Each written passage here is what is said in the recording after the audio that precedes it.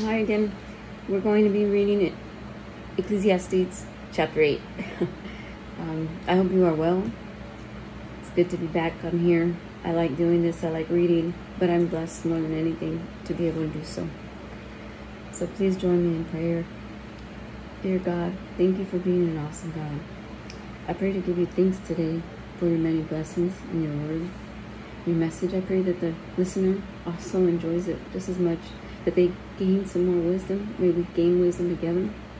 Lord, may you open our minds and our hearts so that we can receive your message and understand it and grow closer to you and one day share it. I pray for all those out there that are in other countries that aren't allowed to read your word, that aren't allowed to worship freely. Something we take for granted, and I pray that you forgive me for that. Thank you in your most holy name we pray. Amen. Chapter 8. Who is like the wise? Who knows the explanation of things? A person's wisdom brightens their face and changes its hard appearance. Obey the king, verse 2. Obey the king's command, I say, because you took an oath before God. Do not be in a hurry to leave the king's presence. Do not stand up for a bad cause, for he will do whatever he pleases. Since a king's word is supreme, who can say to him, "What are you doing?"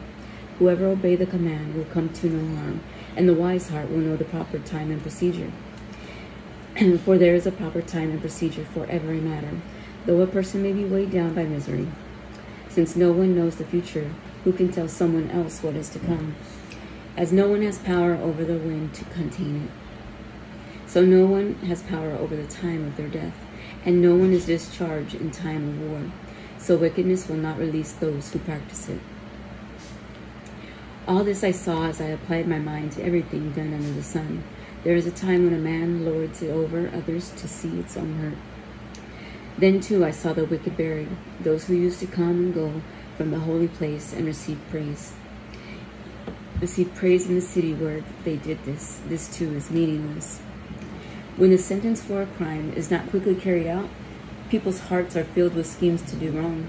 Although a wicked person who commits 100 crimes may live a long time, I know that it will go better with those who fear God,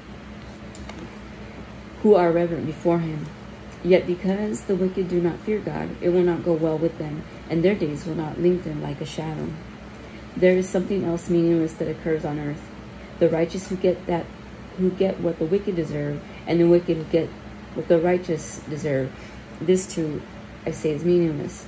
So I command the enjoyment of life, because there is nothing better for a person under the sun than to eat and drink and be glad.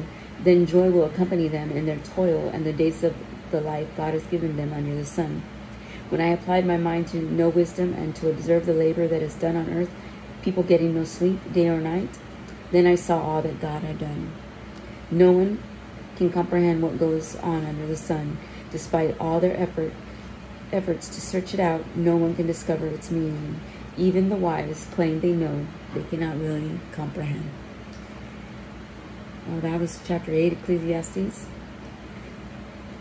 I pray that you are well and that God carries you through your day. Take care. Bye.